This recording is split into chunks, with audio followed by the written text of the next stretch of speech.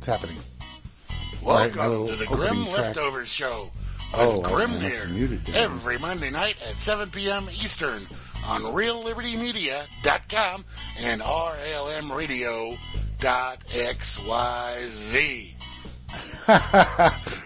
If you heard me talking during the opening little bits there, it's because I was confused. I had muted my headset, and so the song was playing. I just couldn't hear it. Anyway, welcome, folks. This is the Grim Leftovers program right here on this Monday, November 11, 2019. 11/11. Some of y'all out there, depending where you are in the world, if you're in the US of A, call it Veterans Day. If you're in Canada, I think it's Armed Forces Day, I don't know, Armistice Day. It's various military hero worship of the various warmongers out there in the world. And, no, I celebrate none of it. I don't thank you for your service. Absolutely not. Anyway, it is 11/11, which means it's Circle's birthday. Happy birthday, Circle! And other things. Also, I am told, and I am aware that tonight is a full moon right here on this planet Earth. So yes, full moon day for us all. Full moon Grim Leftovers. Also, if you had an opportunity to watch it on the interwebs, I doubt you could see it with your telescope. Maybe you could. I don't know. But the planet Mercury was transiting the sun, so it just see a little dot going across the surface of the sun there today. So all kinds of like solar space stuff going on, and then stuff going on here on Earth, which is far less important. Well, I guess unless you live here on planet Earth, in which case it may be somewhat important. I don't know. Oh, man. Anyway, welcome to everybody out there that may be tuned in the various places you may be tuned in from around the planet, and you're looking up in the sky saying, hey, that does look like a full moon. Yeah. So anyway, but if you're out there listening in on RLM Radio from all the places you can tune in from, we welcome you. We as in the people at RLM, not just me. We here at RLM welcome you. And come on over and jump on in to the chat here on RealLibertyMedia.com. Or over there on RLMRadio.xyz. It is there as well. And so come on. And you can talk to all the great folks that are here tonight, depending on where you are. It's still evening here. It's 5 o'clock, 5 p.m. So, it's not quite dark outside yet, although it's getting very close.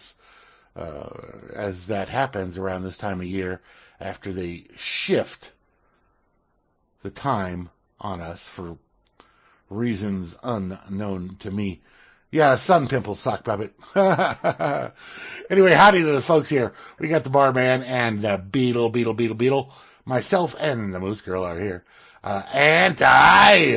Chalcedonian Free Enslaved, Mr. Free Enslaved, joining us here on the RLM Radio.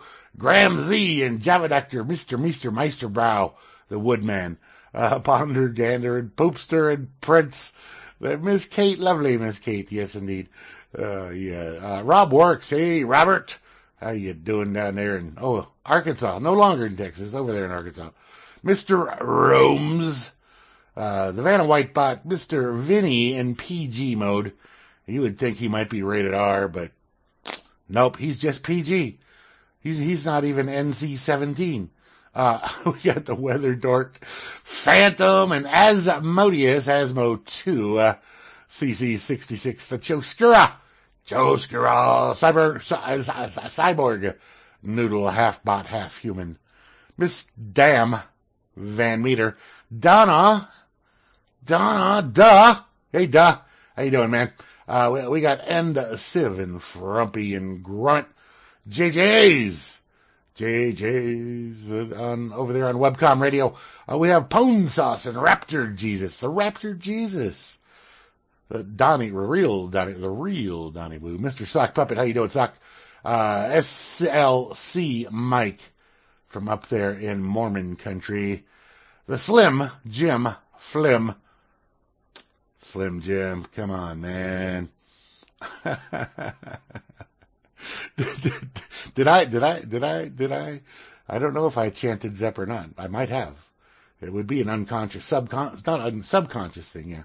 All right, the smart ass, the holiest of Rogers, and Mr. Zippix, who Mr. Zippix last week joined Poopster and Prince on the Power Hour on Thursday evening. So, yeah, check out the Power Hour over there at some point in time, should you so desire. I do have a bunch of stories lined up here for you.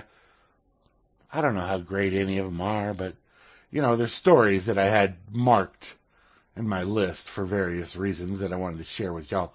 So I'm going to do that. I'm going to share these stories, because that's what we do here on Grim Leftovers.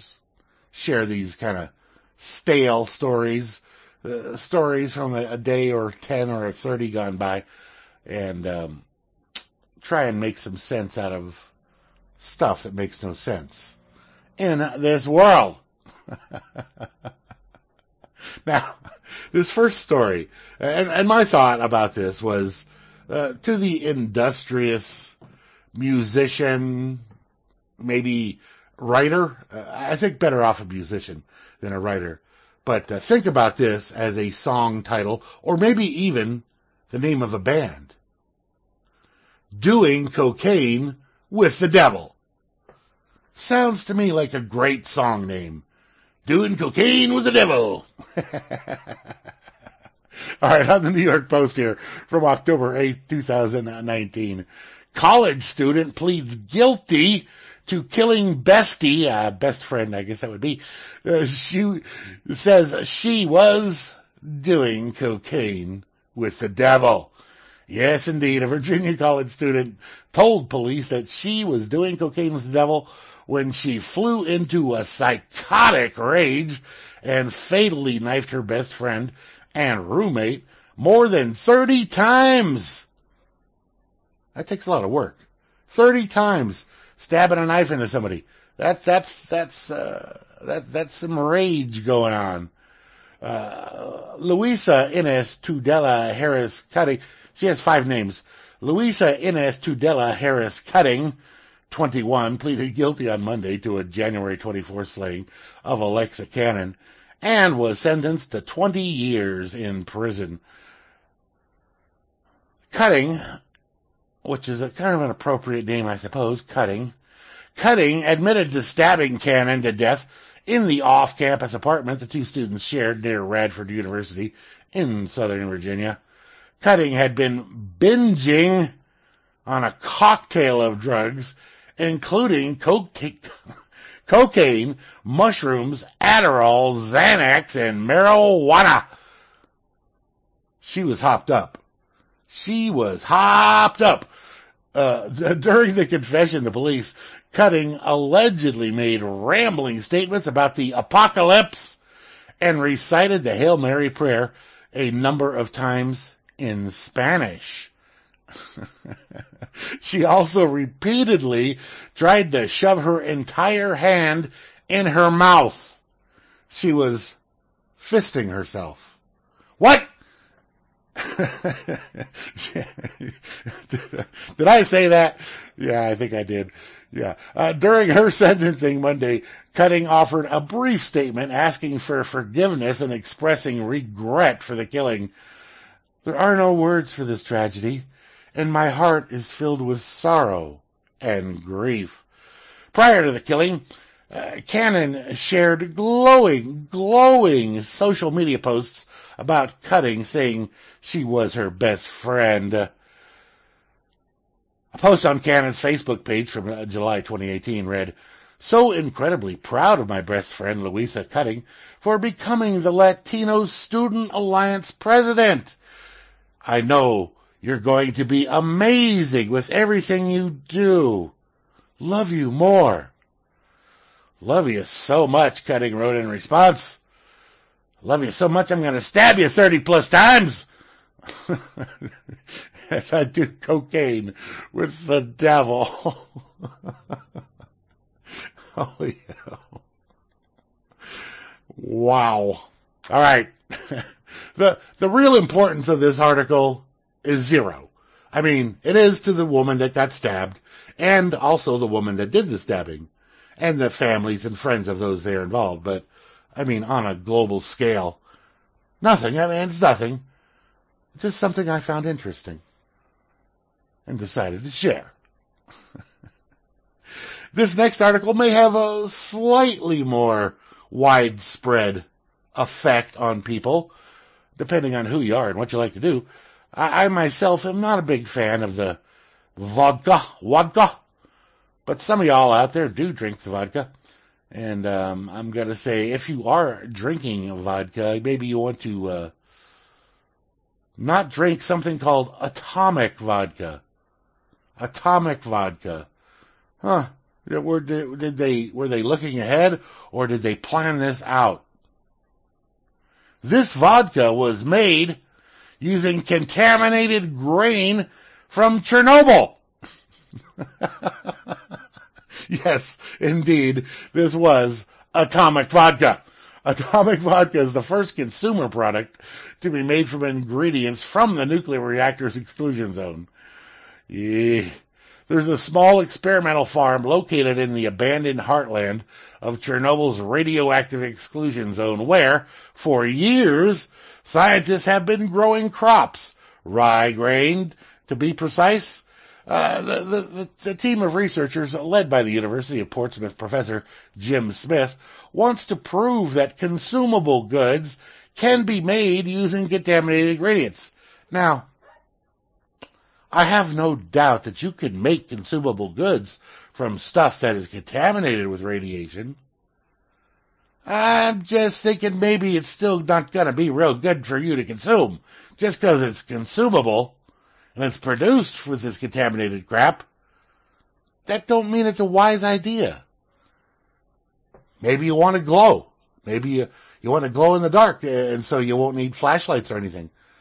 Maybe that's your. Maybe you want to be like Spider-Man, and get superpowers. That's probably not going to happen. Neither of those are probably going to happen. But you probably will wind up with cancer of some sort. Yeah, vodka, that's really a bomb. That's right, Sock. Anyway, they've just unveiled their first creation. The very first consumer product to be made inside the exclusion zone, an artisanal vodka labeled Atomic and bottled with the newly created Chernobyl Spirit Company. Insanity. Our idea was to use the grains to make a spirit, said Professor Smith in conversation with BBC. It's the only bottle in existence. I tremble when I pick it up. Vodka distilled from deep within the Chernobyl exclusion zone feels like something you'd find at the center of a dark torus Venn diagram, a seductive blend of macabre fetishization and dangerous thrill-seeking. I'm thinking more on the suicidal end. I don't know if it's really a macabre fetish or thrill-seeking of any kind. I'm thinking it's more of a death wish at that point. I'm pretty sure that's, yeah. Anyway, Smith insists, though, that Atomic is no more radioactive than any other vodka. And that's pretty much the point, he says. Okay, so he's saying all vodka is radioactive? Any chemist will tell you when you distill something, impurities stay in the waste product, he explained. So we took rye that was slightly contaminated. Slightly, that's an interesting word there to use. Slightly.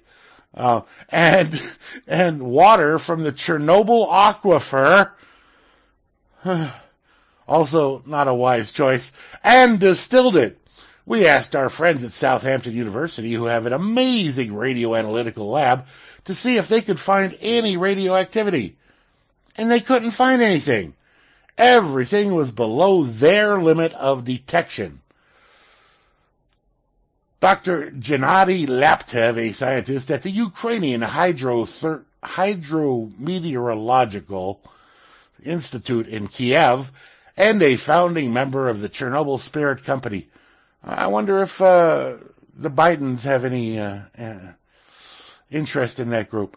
Anyway, they explained to the BBC that the vodka shows how some of the land surrounding damaged Chernobyl reactor can be used productively for things like agricultural enterprise. Yeah, I'm thinking no. I'm not gonna eat no Chernobyl corn. Just saying. We don't have to just abandon the land. Well, only for another 4,000 or 5,000 more years. We can use it in diverse ways, and we can produce something that will be totally clean from radioactivity. Sorry, boys, not trusting you. I'm saying no. I'm saying no, not for me. Thank you all so much for the offer, but no. Anyway, that was on Vice.com there, August 8th of 2019 here. So, yeah.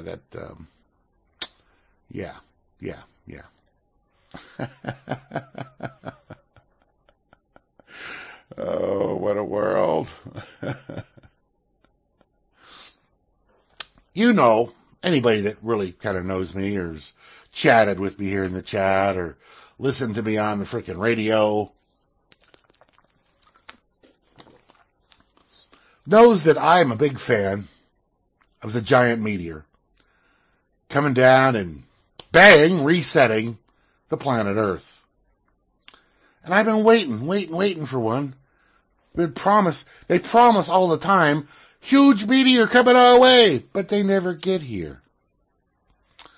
However, apparently around 12,800 years ago, one did come and caused an ice age, wiping out dozens of species and decimating humans. 12,800 years ago. Yeah. A team of scientists discovered a platinum spike suggesting a meteorite had hit, found in Wonder Crater in Limpopo province, north of Pretoria in South Africa. Findings could prove mini ice age Younger Dryas was triggered by a meteoroid. Wonder if there's any propaganda built into this. All right. This is on the Daily Mail, October 8th there. So anyway, it says a huge asteroid may have hit Earth 12,800 years ago, causing a global climate change and extinction, according to new evidence found in South Africa. Scientists analyzed ancient soil at a site called Wonder Crater and found high levels of platinum, which they say supports the Younger Dryas impact hypothesis that a disintegrating meteor hit Earth and caused a mini ice age. The resulting ice age is believed by many scientists to have wiped out dozens of mammal species, including the mammoth and the giant wildebeest, and decimated the human population. Now, I don't know if they're using the word decimated properly here or not, but if you're unaware, the word decimated literally means to reduce by 1/10. I think they're using decimated more in the terms of pretty much wiping out or a huge portion of destruction rather than saying it was reduced by 1/10. Now, I don't know what the human population was 12,800 years ago, so it probably wouldn't take all that much. I don't know. Scientists believe platinum spikes found in the ancient soil samples across the world are evidence of the meteor fragments that crashed into Earth. Meteorites enrich platinum and the Wonder Crater site. You guys repeat yourself. It just it's like they take a certain sentence and they rephrase it slightly differently. Rock the Casbah. Anyway, until now, proof of that meteorites had impacted during the period and potentially led to a mini ice age had only been documented across the Northern Hemisphere. A total of 28 areas with high levels of platinum had been found. The findings from the researchers at the University of Witwatersrand in Johannesburg, South Africa, partially support the theory that a meteorite crashed into Earth with global consequences. along with another meteorite site discovered in Chile, or Chile, depending on how you like to pronounce that there. Anyway, an episode of rapid cooling named the Younger Dryas, as well as documented period believed to have contributed to the extinction of many species in the large animals around those 13,000 years ago. Theories previously pointed to this post-ice age cooling as a result of changes in oceanic circulation systems. Another theory was presented by the American scientists in 2007 that the cooling was triggered by a dust fallout of an asteroid impact. So, I don't know, it says dust circulating in the atmosphere after an impact could have reduced the amount of sunlight reaching the Earth, affecting plant growth and temperatures on Earth.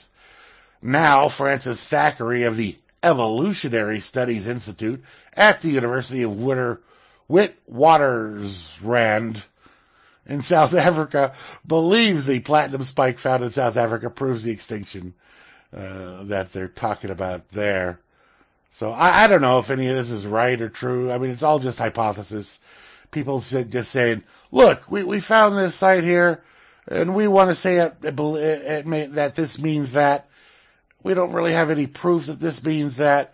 Well, we could, draw different lines of semi-logic to point to the fact that this maybe means that, but we don't know for sure. Anyway, there's more information in the article should you want to read it there.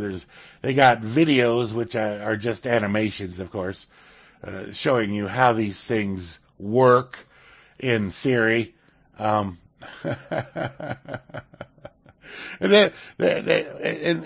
since we're waiting on the 6th, let me just kind of briefly cut over the previous big five extinction events. So, the one was the late Ordovician, an ancient crisis around 445 million years ago, saw two major waves of extinction, both caused by climate change, because, the dinosaurs were driving around in SUVs and caused climate change back then. It was associated with the advance and retreat of ice sheets in the southern hemisphere. The late Devonian, this period is now regarded as a number of pulses of extinction spread over 20 million years. It's kind of a difficult one to point at there. It's pulses of extinction spread over 20 million years, beginning 380 million years ago. So 380 to 360 billion years ago. The extinction event has been linked to major climate change, possibly caused by the eruption of the volcanic Vulay Traps area in modern-day Siberia.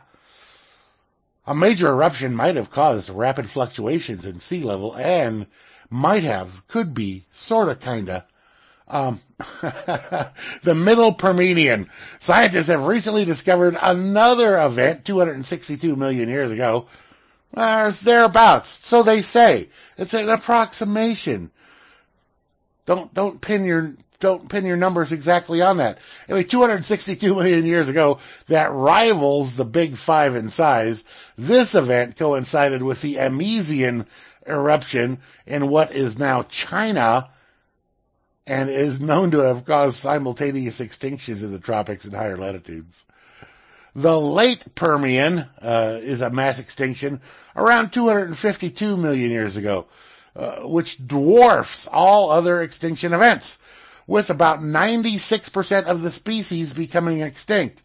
The extinction was triggered by a vast eruption of the Siberian Traps, a gigantic and prolonged volcanic event that covered much of the modern-day Siberia.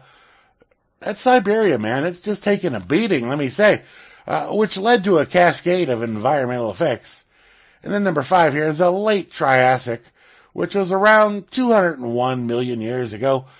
If all these things happened all these 200 plus million years ago, I'd say we're a little overdue for another one, aren't we? Anyway, the late Triassic event shares a number of similarities with the late Permian event. It was caused by another large-scale eruption, this time in the Central Atlantic Magmatic Province. Central Atlantic Magmatic Province, which heralded the splitting of the supercontinent Pangaea, however you say it, and the initial opening of what would become the Atlantic Ocean. So the Atlantic Ocean is just a child compared to the Pacific.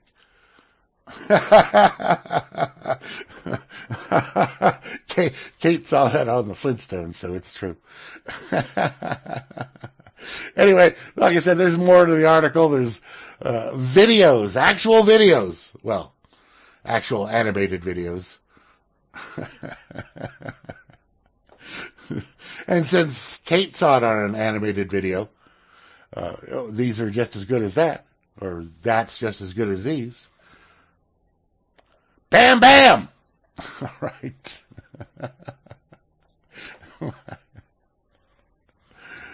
Oh. Would you eat poop? Would any of you out there eat poop? What if it was poop from bacteria? But what if that poop wasn't just any old poop? What if that poop contained huge amounts of psilocybin? What the hell, psilocybin? That only comes from shrooms. Apparently not. On October 3rd, here on themindunleashed.com, scientists have created a bacterium that poops huge amounts of psilocybin. Scientists now know how to produce a high-quality, low-cost, industrial-scale strain of psilocybin. Party on, guys! All right. Psilocybin, the active and hallucinogenic compound found in the magic mushrooms, has increasingly been on the radar of scientists and researchers who believe that it may be helpful in treating anxiety, addiction, depression, and post-traumatic stress disorder. A new harvesting method, metabolic engineering, may allow industrial-scale production of highly concentrated psilocybin. It only requires bioengineering a bacterium to poop out of its cells. The result, obviously, isn't actual feces. It's not actual poo-poo. Unlike some of the more traditional sources of magic mushrooms, which does grow out of cow poop. Not made from the cow poop, it just grows out of it. It's just a good atmosphere for it to grow in. Anyway, the team from Miami University in Ohio set out to test whether they could stimulate a bacterium, in this case, Escherichia coli, E. coli? All right, to produce psilocybin as one of its metabolic byproducts, medical-grade psilocybin production, which typically requires farming crops of the Psilocybe cubanis, or Psilocybe seminalaceta, I don't know if I'm saying these words right, is expensive, requiring extensive real estate and time to harvest. The end yield is around $2 per milligram for pharmaceutical-grade psilocybin, which is probably not a phrase you've heard much. Pharmaceutical-grade psilocybin. However, the researchers at Miami University may have found a biohack that can circumnavigate the traditional barriers to psilocybin production. We are taking the DNA from the mushroom that encodes its ability... Quit moving around on me. That encodes its ability to make the product and putting it in E. coli. It's similar to the way you make beer through a fermentation process, said biochemist Andrew Jones, not Alex, Andrew Jones, in a press release. We are effectively taking the technology that allows for scale and speed of production and applying it to our psilocybin-producing E. coli. After identifying the most optimal prokaryotic Okay? Prokaryotic host named Psilocybin 16, whatever, and establishing the best fermentation method with negligible intermediate product buildup, the team used metabolic engineering and bioreactors to create the highest concentration of psilocybin to date. What's exciting is the speed at which we're able to achieve our high production, Jones continued. Over the course of this study, we improved production from only a few milligrams per liter to over a gram per liter. That's a 500-fold increase, as it states. Medical trials for the use of psilocybin continue, and in the meantime, scientists now know how to produce high-quality, low-cost, industrial-scale strain. Party on, Wayne. Dudes, I got this medical grade psilocybin here. Yeah. All right. Wow. Okay. Next. No. It's not the Elton John song.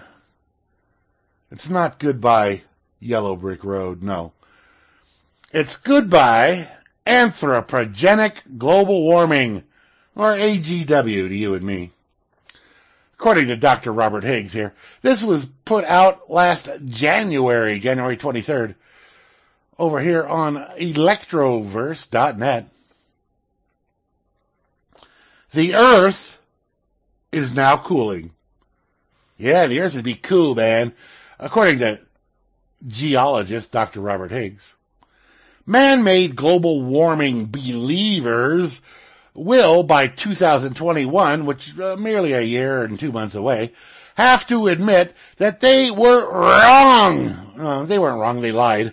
And that the CO2 is blameless for the Svensmark Sun cosmic ray cloud temperatures link is correct. The IPCC's 2013 report says that the sun, that big fireball up there in the sky that warms the planet and gives us light, yeah, they say that thing cannot explain global mean surface warming over the past 25 years because solar irradiance has declined over that period. But the IPCC assumes Earth's average surface temperature reacts almost instantly to solar output changes, with a time lag of less than 3 years, which is cuckoo. When Higgs cross-correlated some cosmic ray and temperature graphs, he found that the massive ocean thermal inertia causes not a 3-year lag, but a 25-year lag. The man-made global warming idea is a fallacy whose time is nearly over, says Higgs. So that's from the article Ice Age Now, and they have links here to the original article, by the way, should you be so inclined to click through and see about that. During a solar minimum, the sun's magnetic field weakens and the outward pressure of the solar wind decreases. This allows more cosmic rays, or cosmic debris, if you're a Zappa fan, from deep space to penetrate the Earth's atmosphere. The work of H. Svensmark, M.B., Enghoff, N. Shavev, and others, people over there from that area of the world, attributes cosmic rays to cloud nucleation here on Earth. Clouds are Earth's sunshade. And if cloud cover changes for any reason, you have global warming, or global cooling. According to Dr. Roy Spencer, the more detailed explanation, cosmic rays, cloud seeding, and global cooling, is also linked here as well. With this being a grand solar minimum we're entering, the effects will likely be amplified. And on top of that, we're also contending with a pole shift. Don't confuse that with you shifting your own pole. A double whammy, and one accelerating faster than most scientists thought possible. Well, most scientists are, well, I'm not even going to say it. I've said it before. As the poles migrate, predicted to meet somewhere over Indonesia within the next few years, our magnetosphere weakens further, down to as low as 10% of its usual strength. The two independent factors, the grand solar minimum and the pole shift, each result in a bombardment of galactic cosmic rays entering our atmosphere, nucleating clouds and cooling the planet. It's a downward spiral from here. Our modern civilization has never had to contend with, and certainly one no ill-advised carbon tax can save you from. Carbon tax can't save anybody from anything. It's not designed to save anybody from anything. It's a scam. In fact, the callous money grab has quite the opposite effect. It hinders our preparations. The cold times are here. Put that in your pipe and smoke it, because you're going to want that extra carbon up there in the air, even though the carbon has nothing to do with anything. Those of you that believe that somehow carbon dioxide is a global warming gas,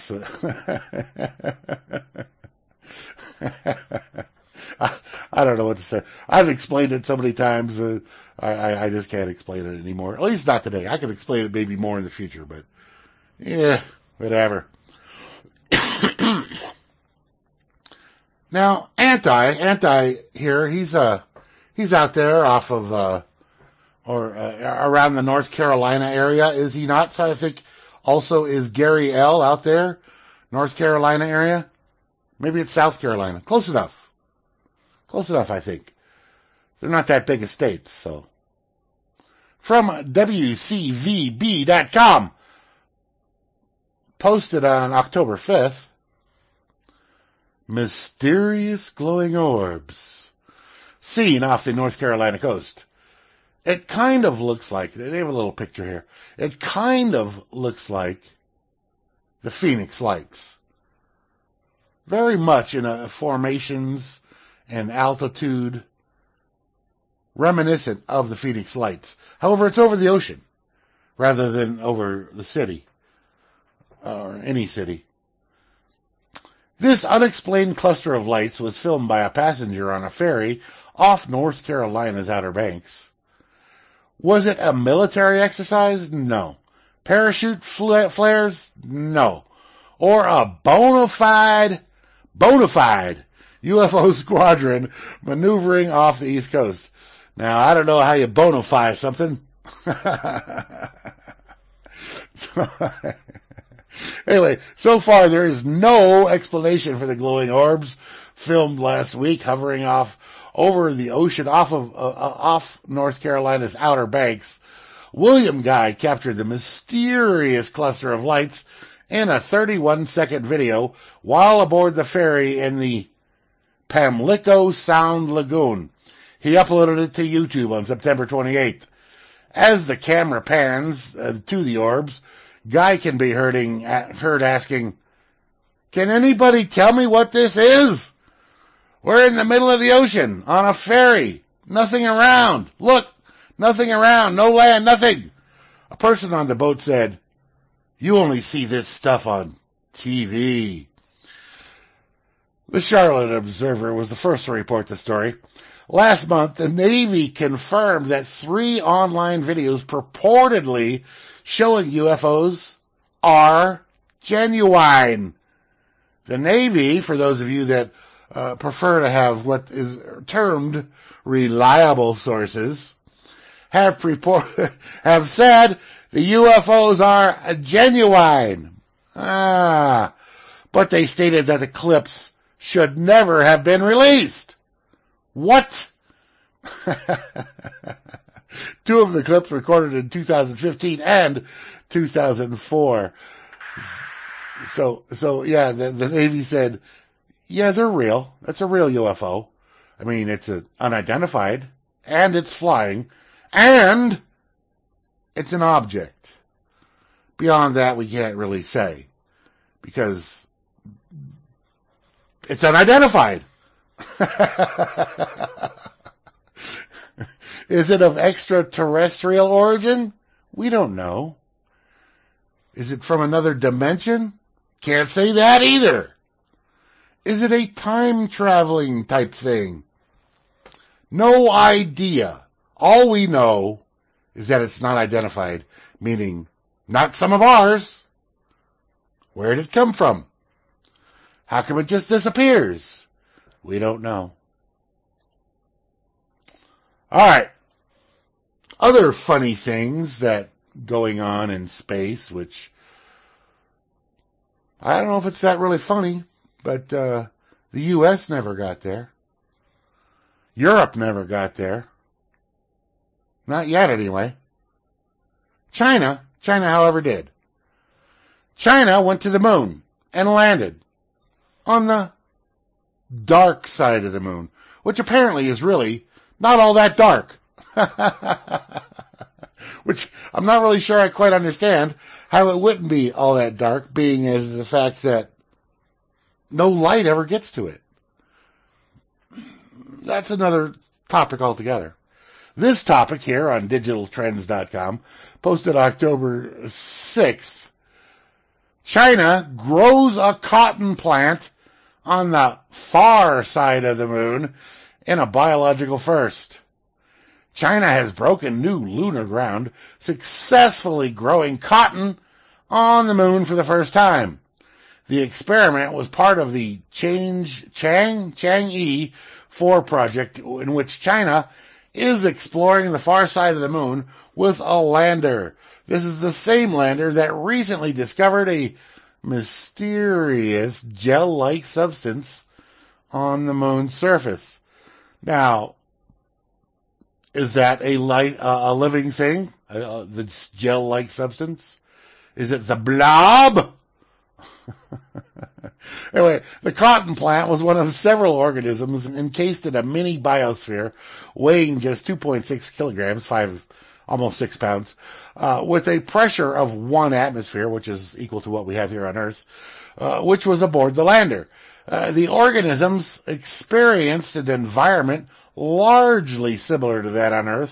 However, they did have to contend with both space radiation and microgravity. In an interview with a engineering magazine, IEEE Spectrum, good mag, by the way, project leader for the experiment, Zi Zhengzheng, explained more about the challenges of growing plants in the restricted environment. The weight of the Chang'e 4's probe demanded that the weight of that experiment can't exceed 3 kilograms, he said. That's why it was important to select the biological samples in the experiment carefully. In the end, the team selected 5 species of biological organisms to send to the moon. Cotton seeds, potato seeds, Arabopotis, I don't know what that is, seeds, yeast, and the fruit fly eggs. Some fruit fly eggs. Most of these died quickly, but the cotton seeds sprouted and grew not 1, but 2 leaves. Although the plants have been grown on the International Space Station before, this experiment marks the first time a plant has been grown on the moon. Well, as far as we know, anyhow, the moon could have been all green and lush in days gone by. We don't know anything about that. However, despite the hardy cotton's best effort, the leaves died within 1 lunar day, which is equivalent to 2 weeks on Earth. During the lunar night, the temperatures on the moon dropped dramatically, and without external weather, the equipment could survive. The Chinese scientists continued the experiment for several months. So there you have it. Space cotton race.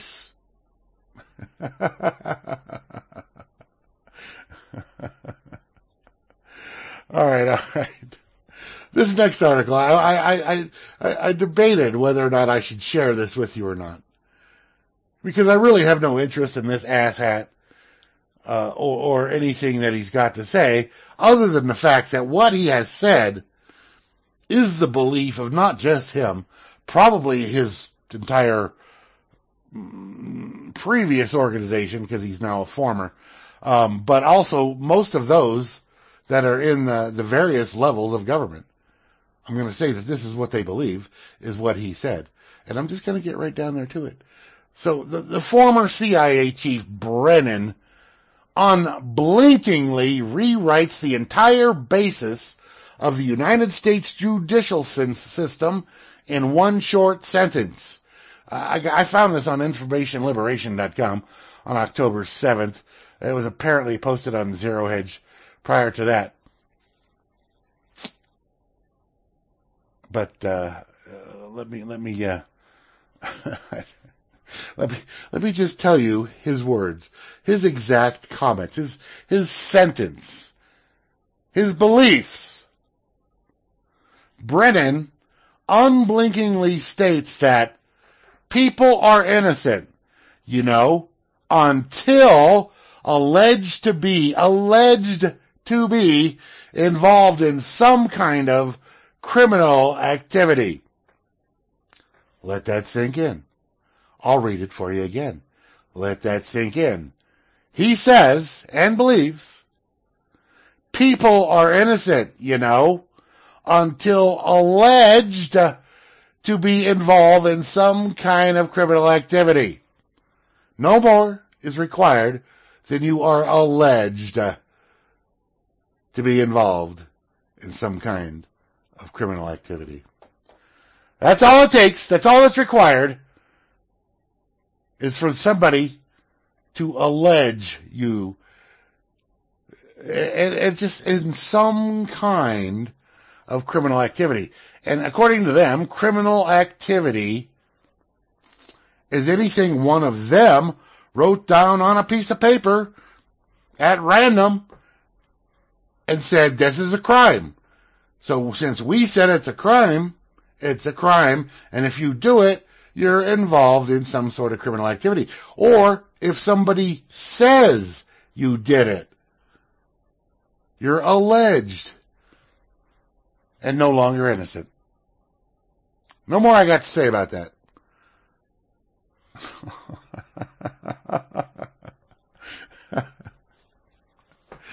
Oh, man. Well,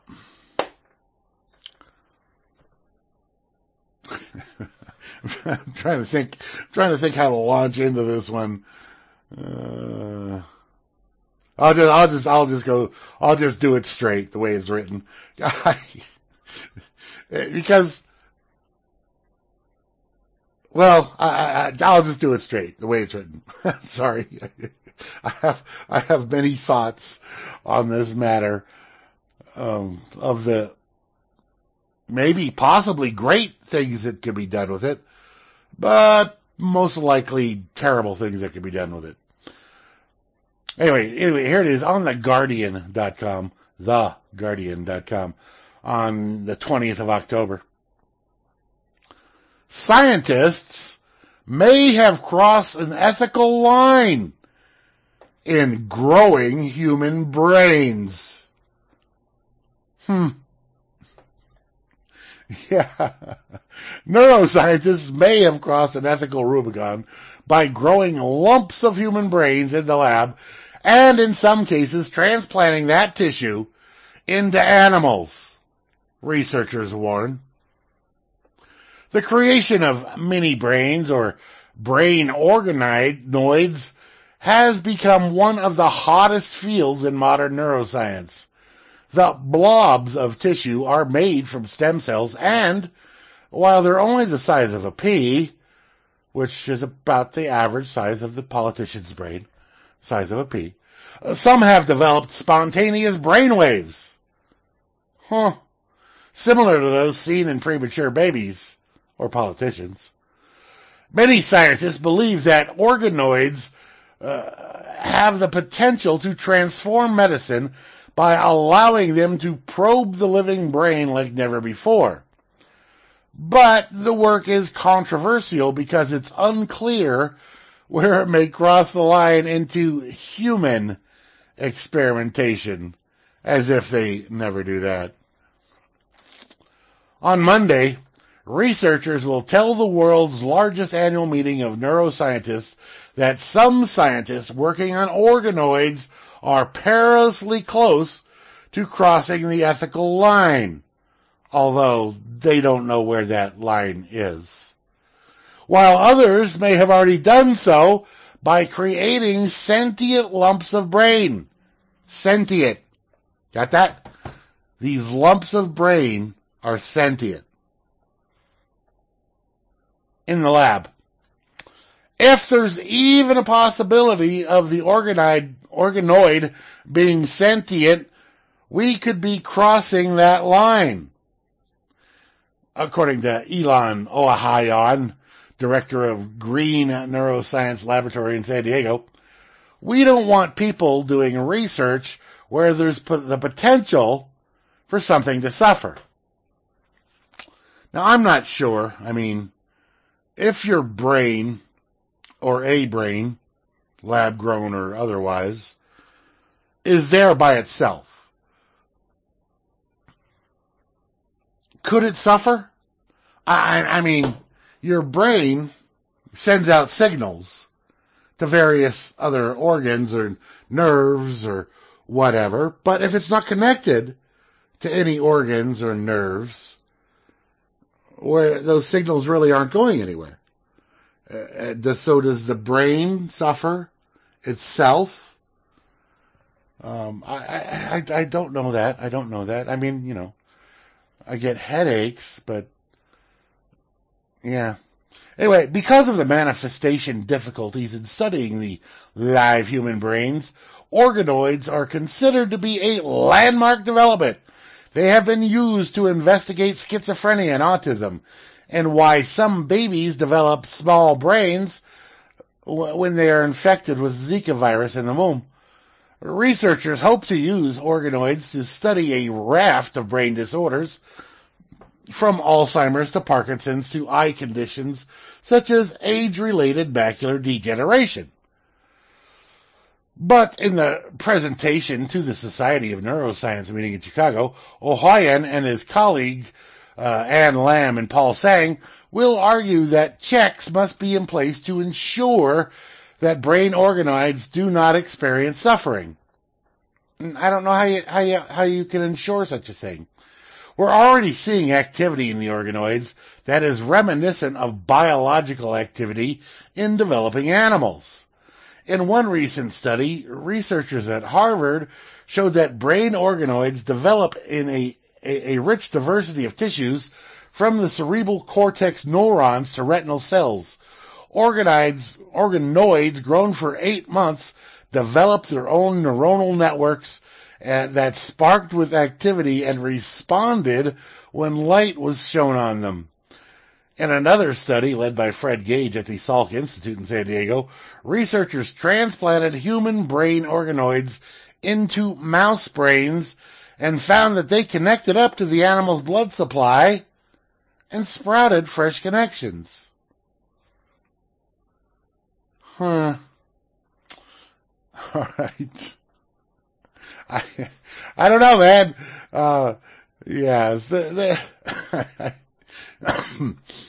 If you could just grow a brain, just plop some cells down on a petri dish and grow your own brain, and then that brain springs to life by itself and becomes a sentient being. That's a little bit freaky. Now, I don't know about their ethics or what they call ethical lines that they may be crossing or not, but it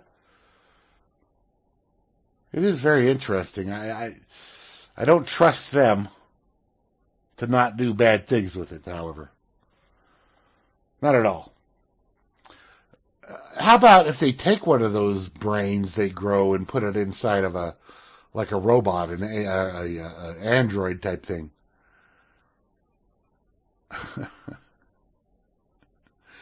Yeah.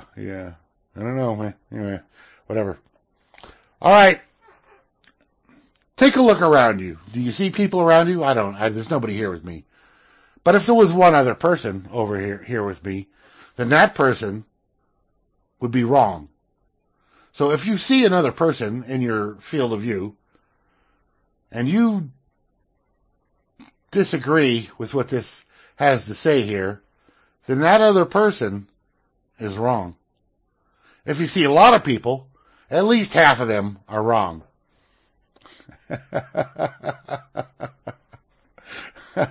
On newsthud.com. Poll. Over half of Americans say the First Amendment is too lenient on hate speech and should be updated to reflect today's cultural norms. In other words, if I don't like what you're saying, I should be able to stop you from saying it. And free speech means nothing. That's what this comes down to. Over half of Americans, 51%, say the First Amendment goes too far in allowing hate speech and should be updated to reflect today's sensibilities, or as they call it, cultural norms. The survey was conducted last month by the Campaign for Free Speech, which said the results demonstrate just how vulnerable free speech protections are in the good old US of A. The poll also found that 48% of Americans believe that hate speech should be against the law. But who's to determine what hate speech is? Oh, those guys, them! They get to tell you what hate speech is.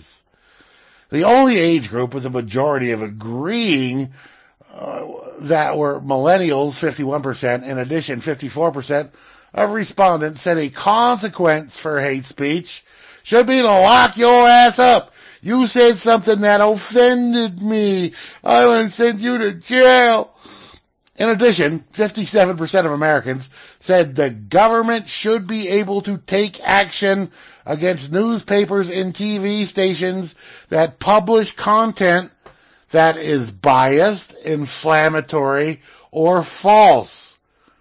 If that were the case, all TV stations and newspapers would all be thrown in jail, or whatever it is you want to do to the TV stations and newspaper people, because all they print is content that is biased, inflammatory, and false.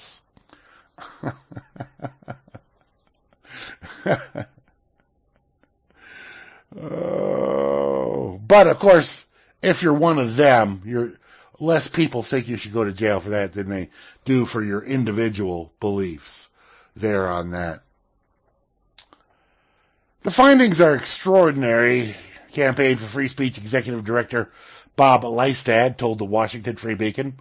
Our free speech rights and our free press rights have evolved well over 200 years, and people now seem to be rethinking them. He added to the paper that, I think our findings are fueled in large part because of the rise of hate speech, but traditionally, hate speech is protected in the First Amendment. The Supreme Court upheld that principle time and time again. So, if you insult somebody, they want to put you in jail for it. Oh, you didn't use my proper pronoun.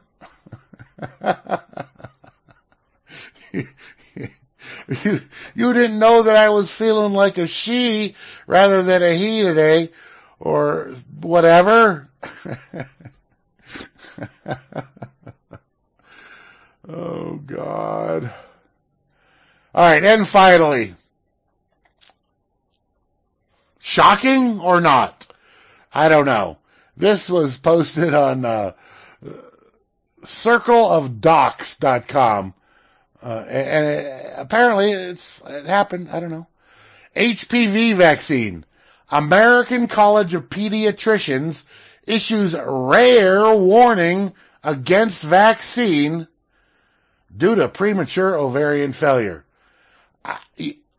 to have any doctor going against any vaccine is amazing. But apparently, according to this here, the American College of Pediatricians has issued a warning against a vaccine that has been approved by the FDA and the CDC. So, yeah, I could talk to you more about it, but I mean that's the core right there. That first kind of paragraph sentence. So yeah. All right, that's gonna wrap it up. I'm out of time here on Grim Leftovers. I'll be back next Monday with another episode, and that will be episode 48. This is episode 47, by the way. In case I failed to mention that, which I'm pretty sure I did fail to mention that earlier on. Anyway, thank you all for tuning in and playing along there in the chat. I didn't get back to the chat very much to respond to your comments. I tried, but, I'm busy making things up in my head as we go along. So, thank you all for tuning in. Tomorrow is going to be In a Perfect World with Flash and Vin E at 1 p.m. Eastern. So check that out. Check the schedule on RealLibertyMedia.com for all of the rest of the shows here on RLM Radio. Appreciate y'all being here, being part of the show, being with me tonight. Have yourselves a great one. Peace!